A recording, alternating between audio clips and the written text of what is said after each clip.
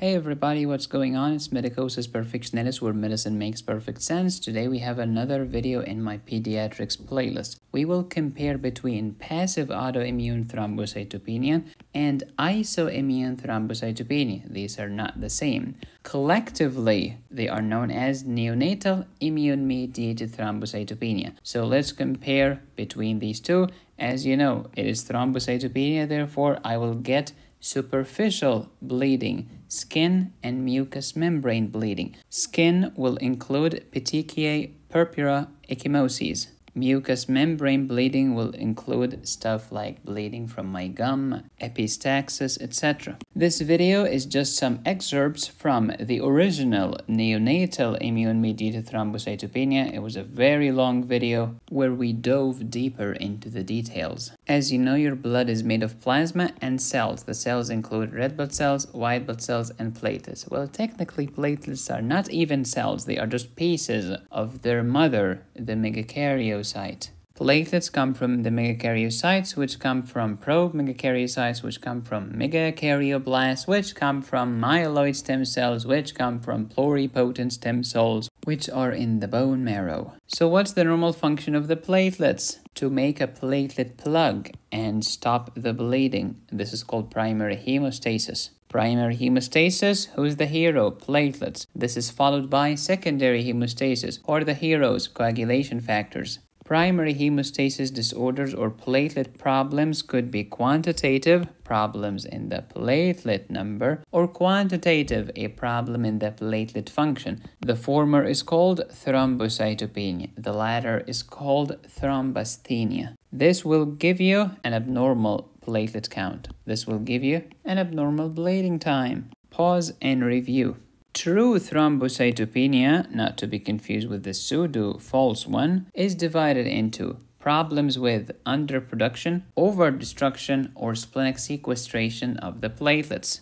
So why would we see true thrombocytopenia in children? Underproduction, overdestruction, or splenic sequestration. The spleen is swallowing them. The underproduction could be congenital diseases or acquired diseases. The overdestruction could be medications, could be other disease such as HUS, giant hemangioma, because also the hemangioma acts as if it's a spleen. It swallows lots of platelets. DIC, or immune-mediated. This is today's topic. Today we're talking about two diseases. One is called neonatal passive autoimmune thrombocytopenia. The other is called neonatal isoimmune thrombocytopenia. I will tell you the difference shortly. But please understand that neonatal immune thrombocytopenia is not the same as ITP or immune thrombocytopenic purpura. These two diseases are in one land, ITP is in another land. Yes, they are similar, but they are not the same. This is more likely to happen in a fetus or a neonate, just before birth or just after birth. ITP can happen in young children, not necessarily after birth. Let's say 2-year-old, 3-year-old, 7-year-old, or it can happen to old people, 20, 30, 50. This disease is caused by antibodies from the mother, crossing the placenta, going from the mother to the baby, destroying the baby's platelet. ITP is triggered by usually a viral infection. No one knows why, but this viral infection for some reason or another triggered a response of antibodies attacking the platelets. But these are not my mother's antibodies, these are my own antibodies. Big difference. Clinically, the baby will have superficial bleeding, mucocutaneous. And now, on to today's topic. Neonatal immune-mediated thrombocytopenia has two subtypes, passive autoimmune thrombocytopenia and isoimmune thrombocytopenia. What's the difference? Here is the difference. In passive autoimmune thrombocytopenia, the mother was already sick. Sick with what? With immune thrombocytopenic purpura. Mommy already had antibodies against her own platelets. Okay, so the mother had thrombocytopenia. The mother had antibodies against her own platelets. These antibodies left the mother's blood, crossed the placenta, went into the baby's blood, and attacked the baby's platelets. And now, even the baby will have thrombocytopenia. So in passive autoimmune thrombocytopenia, Mommy had passive antibodies, antibodies that were available before. They are historic. They are not intended to attack the baby, but they cross the placenta and attack the baby's platelets. On the other hand, in isoimmune thrombocytopenia, the baby's platelets carried an unknown antigen, an antigen that the mother has never seen. But hey, medicosis, this is the mother's own baby in her womb. Where did the baby get the unknown antigen from? From the father. Oh, I get it. This unknown antigen came from the father. The unknown antigen is on the baby's red blood cell. This unknown antigen is going to cross the placenta from the baby's blood to the mother's blood. And now, mommy has never seen this antigen before. Danger, danger, we have been invaded by an outsider. Let's attack it. Let's develop new, brand new antibodies against those antigens. Not pre-existing antibodies, nope, brand new antibodies against the antigen. We'll destroy the antigen. We'll cross the placenta. Oh, I saw that antigen again. I will destroy it again. And now the baby's platelets will be destroyed. The mother had normal platelet count. Mother's platelets were fine. Mommy did not have thrombocytopenia. However, the baby has thrombocytopenia. That's the difference between passive and isoimmune.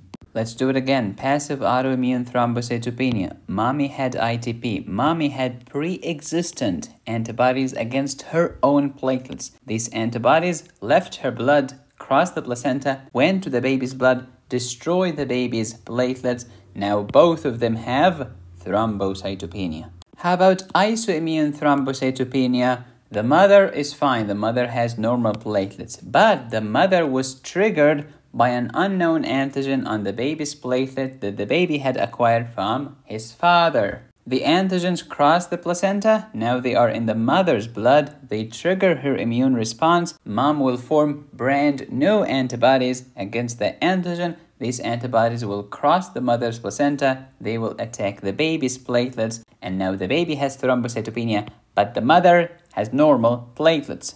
Do you know this disease is similar to what? Do you remember Rh incompatibility? Yeah. Mommy was Rh negative. The baby was Rh positive. The baby's antigen triggered the mother, and now mommy's gonna make antibodies to attack the baby. However, there is a big difference. Rh incompatibility spared the first pregnancy. The first newborn will be fine. However, the second pregnancy, the second baby will be destroyed. But here, whether we're talking about passive or isoimmune, in both cases, the first pregnancy can be affected. Even the first pregnancy is vulnerable. The first pregnancy is vulnerable, the second is vulnerable, the third might even be more vulnerable, etc.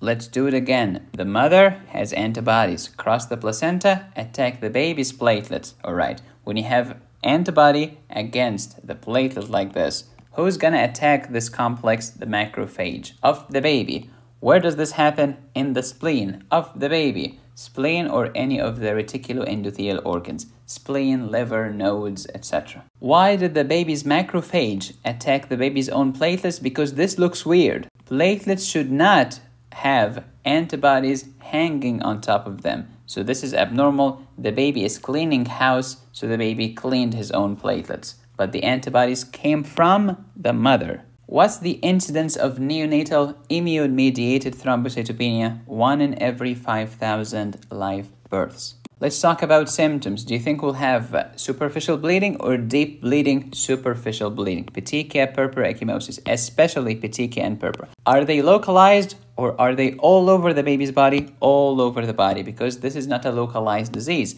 This is a generalized disease. We have platelets in every part of our body because they are floating in the bloodstream. So the baby will be born with generalized petechia and purpura. The symptoms appear within the first few days after delivery. In certain cases, the disease can be severe, causing intracranial hemorrhage, bleeding inside the baby's skull or brain. And this is more likely to happen during vaginal childbirth, normal labor, because the baby's head is getting squeezed inside the mother's birth canal while coming out of the mother's womb. And this squeezing presses on the baby's skull. So now we have two forces in action. Number one, the pressure on the baby's skull. Number two, the thrombocytopenia. And that's why if we know that the baby has neonatal immune-mediated thrombocytopenia, we should deliver the baby via cesarean section and not by normal delivery, in order to protect the baby's head from getting squeezed into oblivion.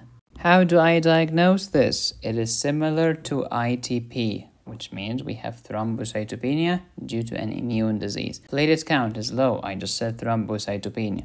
Bleeding time is prolonged because these platelets are low in number and therefore collectively they do not function as much, so you have an abnormal prolonged bleeding time. PT, INR, and PTT are normal because your coagulation factors are fine. How do I treat? Before delivery, during delivery, and after delivery. Before delivery, IVIG and steroids to the mother. Why? They are immunosuppressants. They will stop and suppress platelet destruction. During delivery, please deliver via C-section. After delivery, baby has no symptoms, no treatment. Give steroids, IVIG, transfusion of platelets if it's really bad. Some immunosuppressants such as rituximab, eltrombopag, and romiplostim will try to boost the thrombocytes, which are the platelets. And since the platelets are getting destroyed in the spleen, you can remove the spleen as last resort. Pause and review.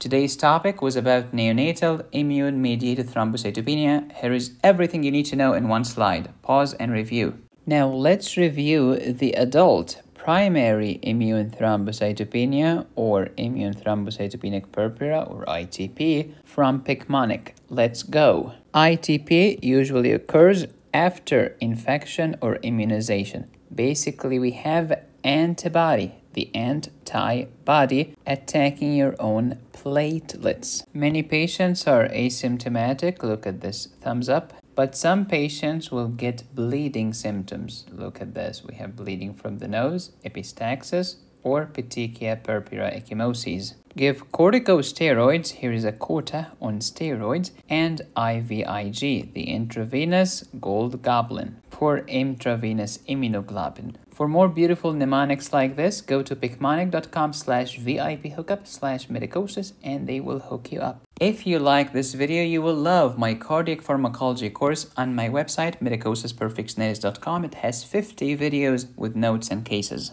I also have a kidney physiology course, and you can get a 40% discount towards any course on my website. Just use discount code KIDNEY at checkout. Thank you for watching. Please subscribe, hit the bell, and click on the join button. You can support me here or here. Go to my website to download my courses. Go to Picmonic for animated medical mnemonics. Thank you so much for watching. As always, be safe, stay happy, study hard. This is Medicosis Perfectionalis, where medicine makes perfect sense.